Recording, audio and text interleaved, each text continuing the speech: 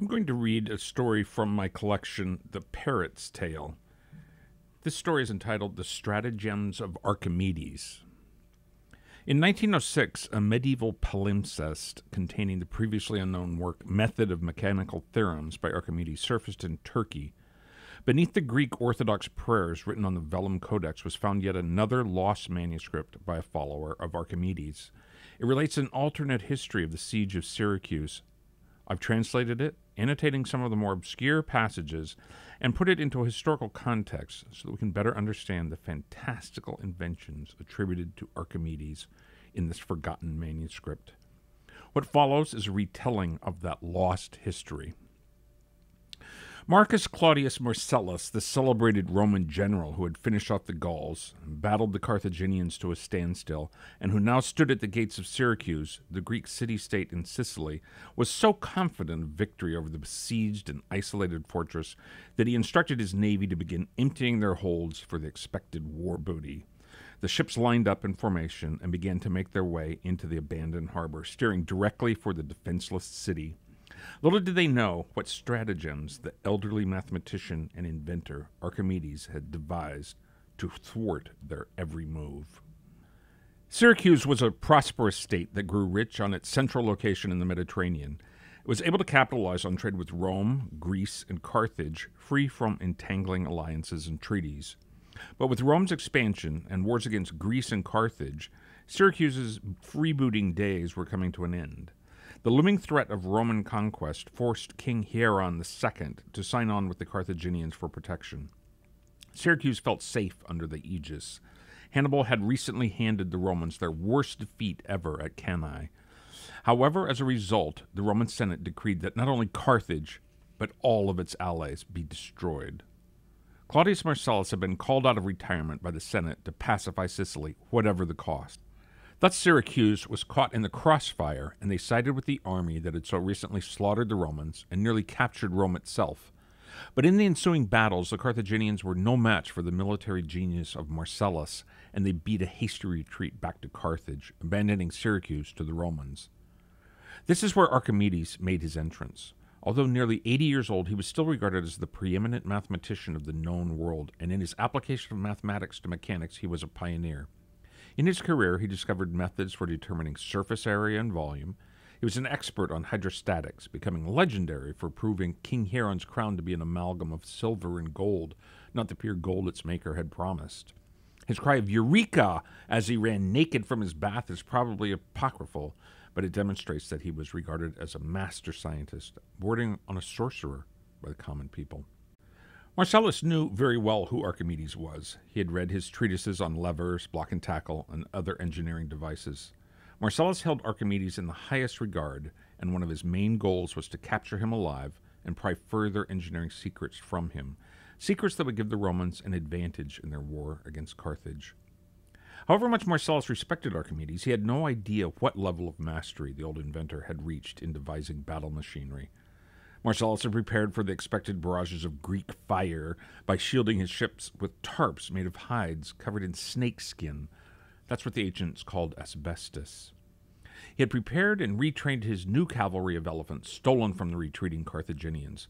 They were to pull his catapults to the walls and later act as battering rams against the city gates.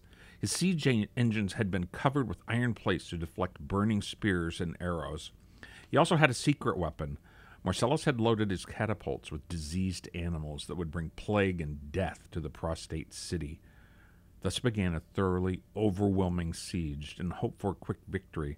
It had all the marks of a modern war, biological weapons included. The first sign that the battle was going to be a long one was when Marcellus's fleet, sailing into the empty harbor in tight formations, successfully ran the gauntlet of Archimedes' first launch from his catapults, only to face a continuing wave of stones even as they sailed forward. The master of the lever had outfitted numerous catapults of varying length, giving him a full range to fire on the incoming fleet. Marcellus had faced Greek catapults before, and he was always victorious, but this was something entirely new. The Greeks of Syracuse were calibrating the fleet's very advance and adjusting their catapults to place him under continual fire. He couldn't retreat with his fleet in such tight formation, and so he was forced to sail on, losing nearly half of his ships before reaching the defensive walls that rose straight up from the rocky shore. Marcellus disembarked with his bodyguards and reconnoitered with his co-commander, Appius Claudius Pulcher, to configure strategy. Meanwhile, Marcellus's ships had anchored directly under the walls of the fortress. No longer in range of the catapults, his infantry was free to attack using their mobile towers mounted on the ship's decks. But as the ships maneuvered within striking distance, they were met by underwater grappling hooks that lifted their prows high into the air and dashed them like toys onto the rocks that lay at the foot of the city's fortifications. Marcellus's ships should have been able to grapple onto the walls and attack the city, while his co-commander, Appius Claudius, pressed from behind with his mighty siege engines and battle-hardened infantry. It was inexplicable how the ships had been wrecked while there were no defending ships in the harbor. Surviving sailors told the general that as they sailed close to the walls, giant metal claws on massive wooden beams had risen from the waterbed. The claws seized the prows of their ships, and with ropes extending back into the fort, teams of horses pulled them up with oversized block and tackle. Marcellus now bitterly recalled one of Archimedes' most famous sayings, "Give me a place to stand, and I will move the world." The world of Marcellus and Rome had been upended and dashed on that one calm day in August. The people of Syracuse celebrated the naval victory that night. Marcellus could hear their music and shouts of joy, shouts he was now determined to silence forever. The next day, as the city still danced in the streets, Marcellus ordered up his catapults to launch their diseased artillery into the unsuspecting crowds. It was an opportunity that Marcellus had dearly hoped for. He would need every advantage he could get to defeat Archimedes. At noon, with the reveling in the city at its height, the Roman soldiers forced their captured Carthaginian slaves to load anthrax-infected cattle and horses into the catapults. The elephants then pulled the massive engines to within launch range. As the hot August sun filled the sky, Marcellus prepared to give the order to exterminate Syracuse. He even rode to the top of a hill overlooking the walls to better enjoy the final moments of this impudent city. The heat of the noonday sun would help the anthrax plague to spread quickly. The disease would mean certain death for everyone behind the city walls. But when he looked out over his troops and onto the besieged fortress, he was blinded by an increasingly bright light emanating from the ramparts. How could that be? The sun was directly above him, not behind the walls of Syracuse. As he lifted his hand to give the final command to launch the deadly cargo, he saw his engines bursting into flame. There were no enemy troops nearby. The weapons had been sealed in protective iron. As Marcellus screamed more orders, his army turned and retreated towards him, their clothes on fire, their engines idle, their tightly wound rope winches smoldering and unraveling, leaving the troops to fight the fires and inhale the infected air. High on the walls, Archimedes and his soldiers stood with polished brass shields, shaped to the perfect parabolas necessary for concentrating the light and turning it into fiery heat rays. They were aiming directly at Marcellus's massed troops and siege machinery. The general stood dumbfounded at the rout that was unfolding below him. He could just make out Archimedes as he directed the rays at more and more of the retreating troops. The battlefield was a no-man's land now, with the deadly anthrax poison polluting the air. In desperation, Marcellus ordered one last thrust by his elephants to ram open the city gates. The riders whipped the elephants into a frenzied stampede. Over 100 of the terrified behemoths bore down on the city. If Marcellus could just batter down one of the gates, his reserve troops could gain entry to the city. But before the stampeding pachyderms could reach the wooden gates, Archimedes released swarms of mice that the citizens had collected from their warehouses. Squealing baby pigs were added to the throng. When the mice and pigs were released, they ran headlong towards the advancing elephants. To escape the fires that had been lit behind them, the mice ran right under the hoofs of the massive beasts. In the melee that followed, the elephants reared up, throwing their riders to the ground, and barreled back into the straggling troops, trampling hundreds of soldiers and nearly upending Marcellus on his horse. The Romans fled to the mountains to regroup from another total rout. When the city recovered from its celebrations, Archimedes spoke to the citizens about the struggle that still lay ahead. He told them of how Marcellus had captured other cities in Sicily, beat and tortured the captives, and then beheaded them. He told them that Rome was an implacable foe and they should prepare for a long siege. Marcellus would never give up unless totally defeated in battle. Archimedes went to work on his next plans. He directed troops to sneak out of the city using the tunnels that had been dug in anticipation of the siege. The tunnels led under the walls and deep into the countryside, where the soldiers could surface unnoticed. The troops then proceeded in darkness towards the nearby Mount Etna volcano. The mountain was not an eruption, but streams of lava were continually flowing down the hillsides and into the sea. Before the Roman attack, Archimedes had prepared canals to divert the flows of lava into a stone aqueduct that led from a nearby spring to the fields where most of the Romans were now encamped. Brass gates were swung closed on the flowing lava, forcing it into the canals, and then into the aqueduct, where it flowed relentlessly towards the unsuspecting Roman camp. That evening, the soldiers noticed a red glow in the sky where the lava ran just above their heads. They thought they were seeing just the first signs of dawn. When the magma arrived directly over the camp, sluice gates opened, and fiery molten lava rained down on Marcellus's trenches, creating further canals for the lava to spread. The night was a scene from hell as liquid fire engulfed the entire Roman camp. Bucket brigades and water were useless against the implacable rivers of lava that washed over the entire campsite. The soldiers who escaped vowed never to fight this magician and sorcerer ever again. It was all Marcellus could do to keep the troops from mutiny. But still he would not retreat. He began his own plan of counterattack. Marcellus brought fresh troops from Italy, troops that were unaware of the legends of Archimedes. He ordered a nighttime siege by sea that Archimedes couldn't employ his heat rays. He also prepared against the underwater grappling claws by sending sponge divers brought from Greece down to cut the ropes connecting them to the block and tackle in the city. Syracuse once again lay prostrate to a full frontal assault from the sea. Marcellus himself led the fleet into battle one moonless night. He would finally capture and destroy Syracuse. He had left nothing to chance. With black sails raised, the fleet glided into the darkened harbor, but they spied a dim ball of light rising from the Acropolis within the city. It was rising from the temple to Zeus that stood on the peak. What could it be? They sailed on, getting ever closer to this mysterious glow. Little did they know that Archimedes had taken another incredible leap of invention. He had created a flying sphere. Stitching together almost an acre of silk and sealing it with a light tar, he fashioned the cloth into a large balloon.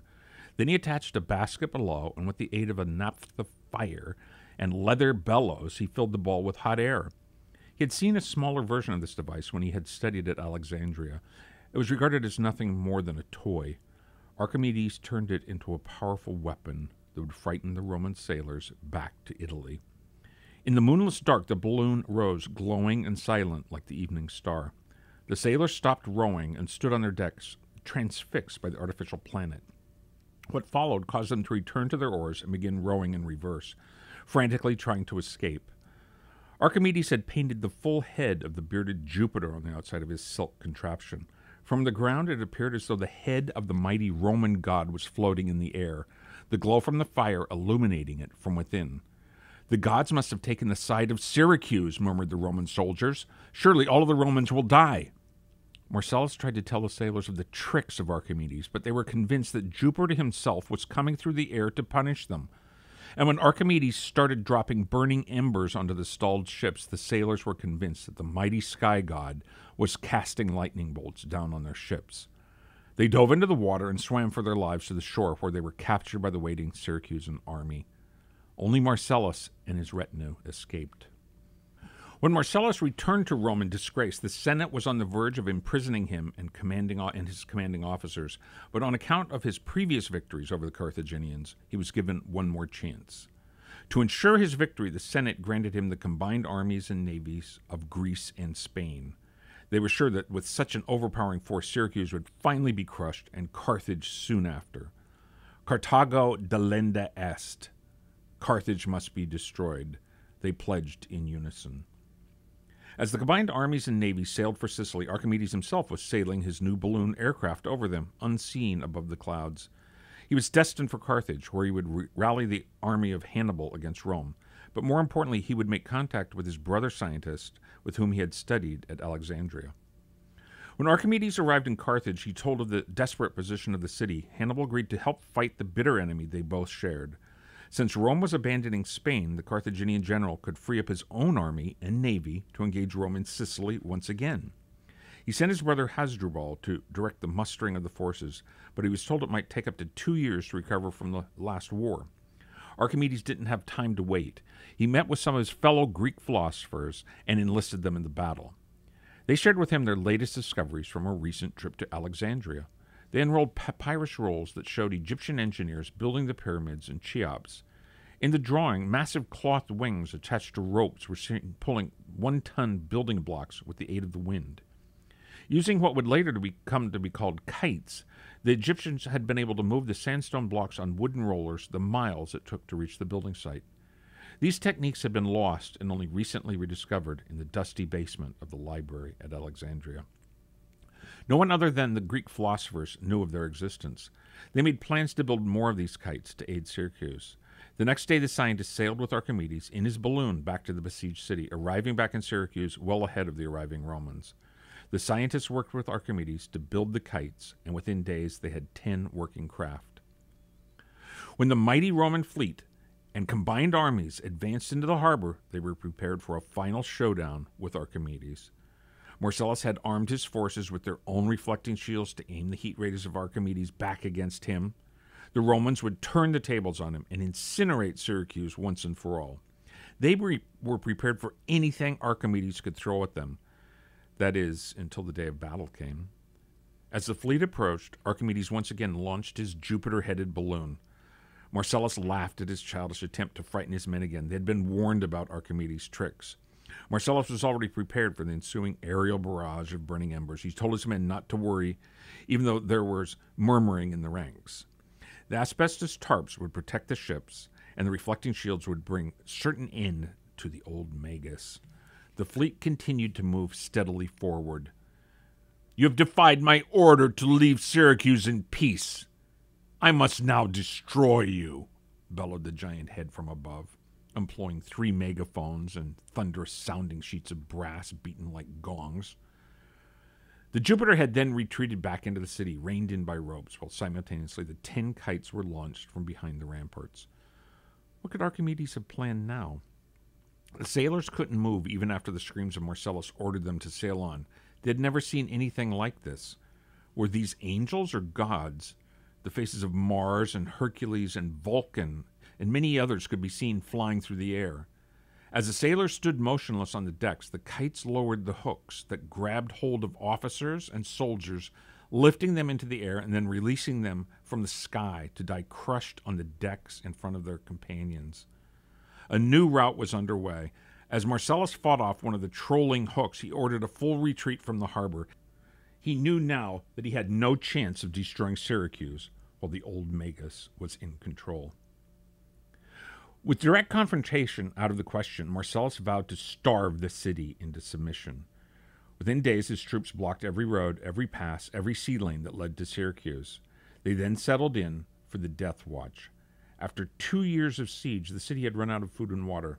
The 80,000 citizens were finally defeated. But Marcellus did not know that. With Archimedes in command, anything could happen. The Roman general had no idea how much longer the siege would last, so he was dumbfounded when Archimedes himself appeared on the walls and offered peace and a ransom for his fellow citizens. In a letter, he offered 10,000 ingots of gold if the citizens of Syracuse would be given free passage. Marcellus could then occupy the city and claim victory. 10,000 ingots of gold? That was the equivalent of 20 years of tribute from all of Rome's colonies. Syracuse was indeed the richest of city-states. Marcellus could use this hoard to totally dominate and destroy Carthage. Of course he would accept, with one proviso. Archimedes alone was to remain in the city. All of the others could leave in Roman ships. With bitterness, Archimedes agreed to Marcellus's demand.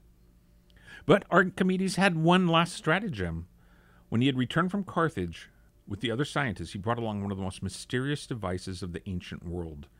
His companions had recently traveled to Babylon and brought back an implement that could generate power much like that found when amber was rubbed with fur.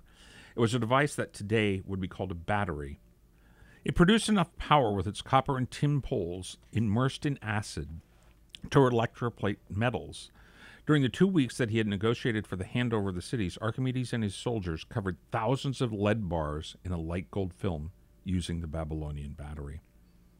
On the day that had been set for the exchange of the gold for the city, Marcellus lined up his abandoned ships and watched the city emptied out and took control of them, setting sail for Carthage. The 10,000 ingots of gold lay in a pyramid just outside the city gate. Marcellus had inspected and counted them himself. As the defeated populace sailed over the horizon, Marcellus and his army marched triumphantly into the city through the now open gates. Soldiers then loaded the gold into the 50 carts necessary for transport to Panormus, the Roman-controlled port in northern Sicily. Marcellus had won. The Roman Senate would honor him with a triumphal parade and a rich retirement. The laurels of fame awaited him at home. He now controlled the city and the whole of Sicily. He possessed the greatest gold hoard in history, and best of all, he had captured Archimedes. Marcellus had demanded that Archimedes remain in view throughout the transfer to ensure that no new subterfuges or escapes were possible for the wily Artifex Maximus. Archimedes could be seen throughout the day, standing on the dome of the Acropolis, waving farewell to his fellow citizens. He was still there as night fell, an eerie glow from fiery torches illuminating his form. At the appointed moment, Marcellus proudly entered the temple of Zeus and strode across the marble floor to the dome where Archimedes still stood. What secrets he would learn from the master. As Marcellus approached the portion of the dome where Archimedes stood, he reached out to grasp his hand, but touched only the cold stone of the surface. How could that be? Archimedes stood before him with outstretched hands. Once again he grasped for the form of his nemesis and grasped only air, almost tottering off the edge of the narrow ledge.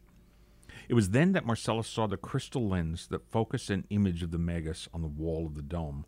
On the floor of the temple lay a painting of Archimedes waving, a mirror, some torches, and a lens of crystal that focused the image on the wall. A wheel carried various images of Archimedes as it rotated. It appeared as though he moved, waved, turned. It was magic. He had lost once again to the sorcerer, but it was not a totally bitter loss. He had won the gold and the city. He would now send his swiftest boats to overtake the escaping Syracuse fleet and its protector, Archimedes. As Marcellus swirled his purple cape and turned to leave the temple, one of his soldiers approached, bowing and stammering something about a false gold hoard. The soldiers that had loaded the gold had dropped some of the ingots and scraped off the thin gold shell. The ingots were all worthless lead. Furthermore, a mighty navy was now filling the harbor. The navy was led by Hasdrubal. As Marcellus looked out the window, hundreds of ships were slowly taking control of the harbor. In the prow of the lead ship was Archimedes himself. He was aiming some kind of round metal tube that spewed smoke and fire. As he watched dumbfounded, Marcellus saw the outer gate blown to bits by a flying projectile shot from Archimedes' new engine of war. Thus ends the once-lost history recorded by Zosimus. The previous histories of Polybius, Livy, and Plutarch are thus revealed as Roman propaganda, manufactured to show Rome defeating and killing Archimedes. And even though Rome did finally prevail over Sicily and Carthage, Archimedes went on to live to an even riper old age in his beloved library of Alexandria. We will never know how many of his discoveries were lost when that monument was destroyed in the siege by Julius Caesar.